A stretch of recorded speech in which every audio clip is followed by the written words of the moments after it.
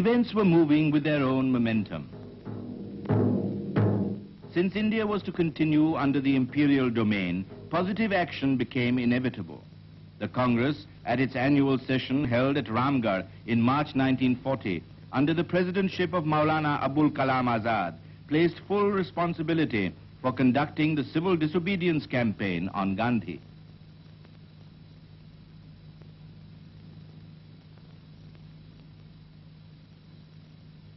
Stressing the need of discipline, Gandhi said, "The essence of Satyagraha is not to shout slogans, but to carry out in letter and spirit the word of your chosen general." Reluctant to carry the policy of non